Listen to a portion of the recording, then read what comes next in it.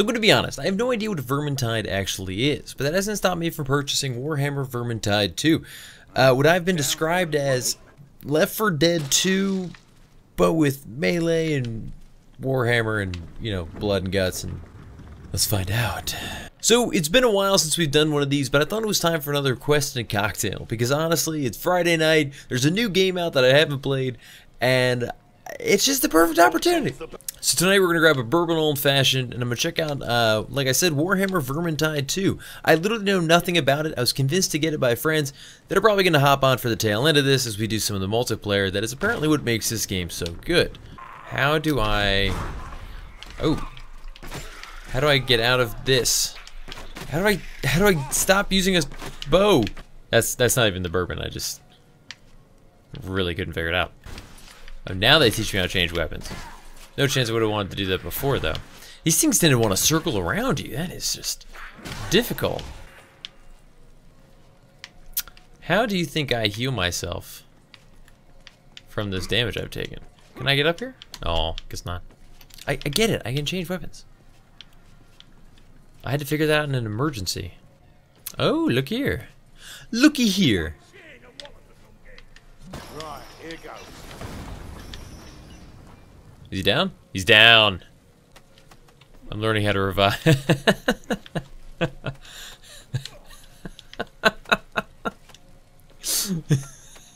He just falls back over. I thought I could almost do it. Oh, no, I'm too tired. I think I can go on out. Oh, Jesus. Alright. That was actually pretty cool when you change weapons real quick to the bow and then fire it off. Can I blow this up? Classic. Oh. Why did it spread to us? What the hell?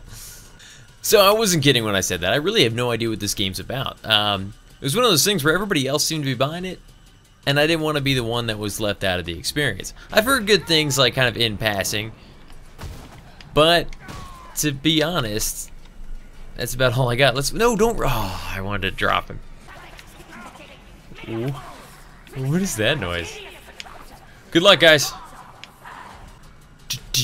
This music is just getting me pumped for stuff. Getting me pumped for stuff. How do you think I throw a grenade? We were just tearing through that guy. See you, bud.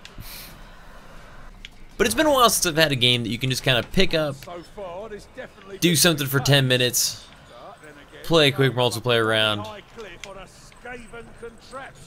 But it seems like I also have a way of progressing in this one. I don't know how it works yet, but that's what my friends kept telling me. And I like the idea of, like, maintaining some kind of progression. Choose my hero. What have I learned? Firewalk, the Battle Wizard. Okay, so you can change to different kinds. The Witch Hunter Captain, very cool. Career, skill, animosity. So, I mean, I guess I just pick a class now. I don't really know anything about these guys, but I don't think this is like a one-time thing, like I only have one choice. I guess I'll try Mr. Dorfydorf. Ranged veteran. Let's do it. I don't feel like a Dorfydorf. What? There we go. Okay, now I feel like a Dorfydorf. Yeah, recruit sounds good. What is that? What was that stance? Oh, fireballs. Here we go. Here we go. I don't even know what's happening. Obviously. Oh. This looks very different from the little area we just ran through. I'm pretty impressed. I was convinced that, like, the whole game was gonna look kind of dreary and dungeonous. Not to its discredit, just like that's the art style, and certainly makes development easier when you can keep reusing the same sad, scary dungeon hallways. But no, here we are on the beautiful forest during the day.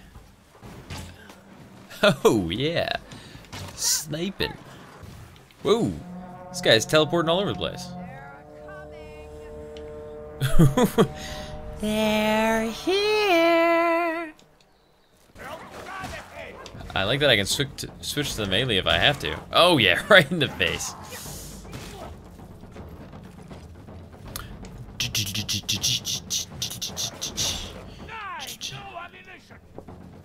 No ammunition. Where can I pick that up? There we go. I got some ammo there. Two shots.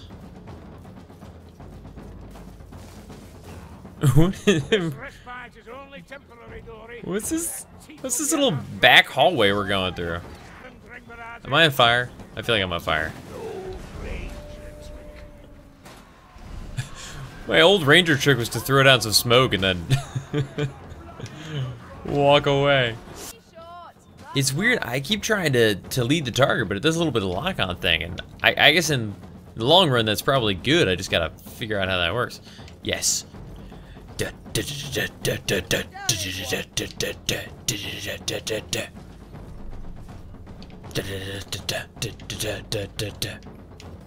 you grab that thing. I feel you.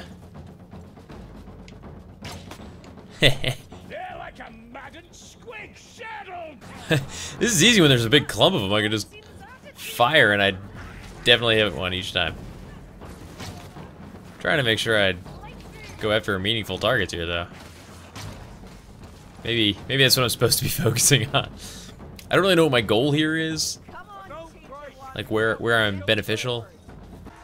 Wait, what? What are you doing? What just happened to me? We're not gonna survive very long if I can't revive any of these people. Oh god, I can't walk through that one.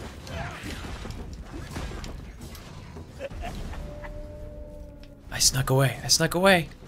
Oh god. Ah, shit. Damn it. Oh, my smoke ended. My smoke ended. Oh, come on. Damn it. Shit. Okay, so can't revive while being attacked. Just doesn't happen. I should have smoked right in the body. The Quest in a Cocktail idea was formed around the concept that, you know, Steam now allows you to do the returns if you've only played a game for 2 hours. So if I'm interested in trying out a new game, but I really don't know much about it and whether or not it's going to be something for me, I hop on, do a Quest in a Cocktail, I grab a drink on a Friday night, and I just play it for less than 2 hours and see how it feels. What happens when I hit 14, 13, with 0 seconds here? Or do we fail or do we succeed? What are we counting down to? Failure. So far it's been pretty good, but all I've done is the prologue and, you know, one half-assed mission with some people I didn't know. While it is a good time, obviously the reason I got it was to play with some buddies. Hey, Hunt for Games. Oh, look at you, little dwarf. Hey guys, it's Hunt for Games. Hey, Hunter, watch this. Watch this. Okay, I'm gonna building it up, blowing my load. Classic. So you didn't even have to practice. You just immediately understood the concepts behind your class. I mean, that took a while to get to. I'm sure. Alright, we're on the boss right now. You're on a boss. Zach is so convinced. You're not near the end of that level. He's like, it's right here. The end is right here. It's right here. Oh my god, I just realized how little my hand hammer is. Like, look. Your hammer's so tiny. Your arms are so burly, though. They're so strong looking. Just wait. Just wait. Here we go!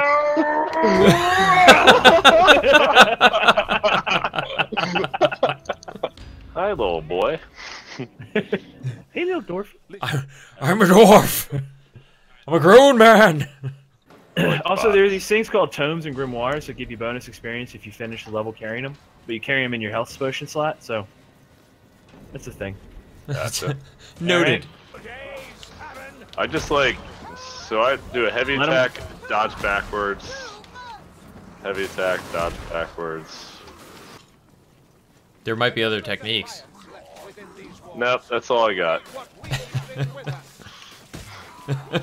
That's all I got, man. You weaving in any light attacks? Any blocks? Nope. No, nothing. Just heavy attack, dodge backwards, huh?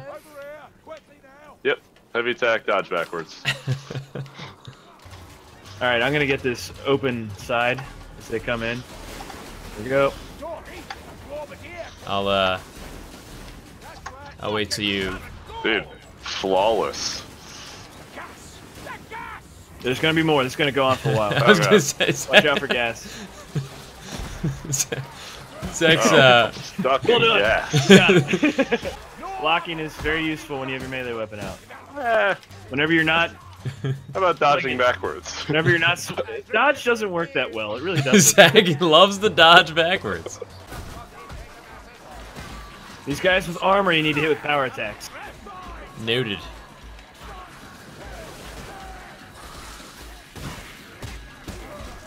I'm trying to circle around. How you doing down there, little dwarfy? I'm doing fine. A potion! A potion! Found a potion!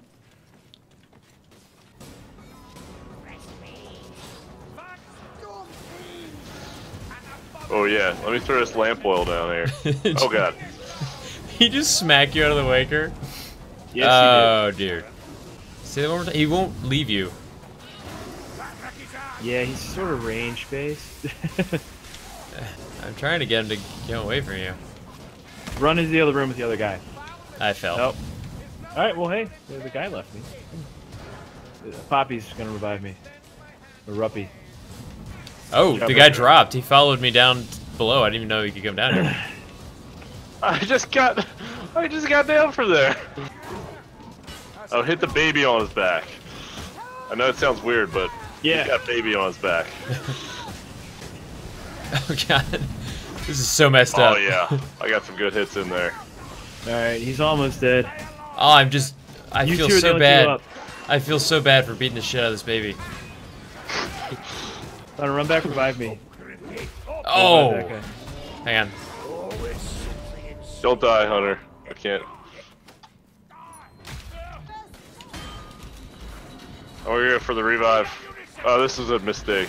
I immediately regret my decision. Remember, you can hold block while reviving. Oh, but there's too much. There's too much. Oh god. I can go like invisible. You guys gotta. I'm down. Oh shit. Oh shit! Now you got me. Well, there we go. We almost made it, guys. Oh. So what happens now? Oh, we die. We die. Oh, you failed the mission. But we get experience. Wow, that's nice. Defeated. Oh, can I push you into the water just by like casually knocking you this way? Yes. You dick. I keep looking up, and this is the dwarf's like, aha. Aha. So yeah, I mean, after running a few multiplayer missions, both people I did and did not know, it's a fun time. It's definitely more fun with friends because, I mean, as interesting as the combat is, some classes have more to do than others. Changing between a ranged weapon, firing a shot, and then, you know, swinging light, swinging hard, blocking. There isn't a ton going on with this little character I've got, but I did like that I could kind of go invisible and revive people, and it's cool that different people have different strengths within the game. The real question will be the longevity, but like Left 4 Dead 2, for me it really wasn't about longevity. It's about every once in a while picking it up, enjoying a night with a couple friends, busting through, killing hordes of enemies of various types. Would I keep it after 2 hours? Totally. I think this game is going to be a ton of fun for random pick up and play. If you're looking for an intricate story, I don't think you're going to find it here, but that wasn't really what I expected coming in. The class system seems a little more detailed than I even expected with all these talents and hero selection and everything going on there, so that's pretty cool and I'm excited to see where that goes. I don't know if I'll stick with this character, and it is kind of a bummer that you can only have one instance of a character each multiplayer session, but that all depends on your friend group and whether or not you easily balance stuff out like that. Thanks for hanging out for this week's Quest and a Cocktail, and as always, let me know in the comments whether or not you like this format. There are a lot of games that when they come out, I'm really eager to make a video on my first impressions, but there's different ways I can approach it, and I really appreciate the idea of just within the first couple hours, do I like it? I read a lot of reviews all the time where it says like, yeah, this game really picks up after 10 hours, and while that's really useful and valuable, I'm not going to always make it 10 hours into a game before I realize whether or not I like it. I'm normally going to give it about 20 minutes. I've gotten really picky. Anyways, guys, keep on the lookout for more videos, and I'll see you guys in the next one. Peace. As always, guys, thanks for watching. If you haven't already, you should totally think about subscribing. I've got videos coming out twice a week, and if you like this one, there's at least a chance you'll like some of the others that are very similar to this, so live dangerously. Let me know what you guys thought about the video in the comments and other videos you'd like to see. And finally, follow me on Twitter, Instagram, and Huntin for Games to keep up with all the latest stuff. See ya.